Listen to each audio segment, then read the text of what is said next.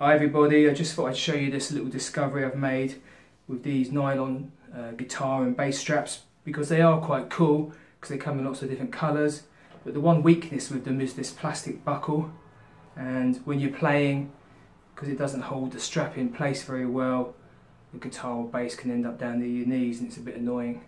So I've tried super gluing and using double-sided tape in the past, not on this particular one, but on other ones it never really worked.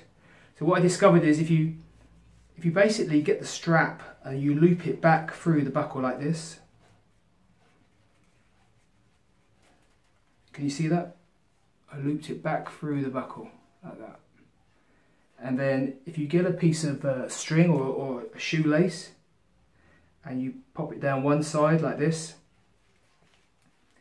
and down the other side of the looping, down like that, can you see that? And then you just need to thread it a bit better like this. You basically, what happens is you end up tethering it like this. Can you see that? You've secured the shoelace either side of the buckle, and that's now tethered, that's not going anywhere.